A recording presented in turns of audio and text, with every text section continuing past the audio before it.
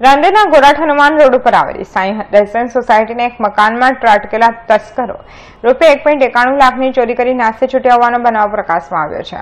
રાંદેરના ગોરાઠ Hanuman road ઉપર આવેલા Sai residence સોસાયટીમાં રાજેશભાઈ હીરાલાલભાઈ શાહ પરિવાર સાથે રહે છે।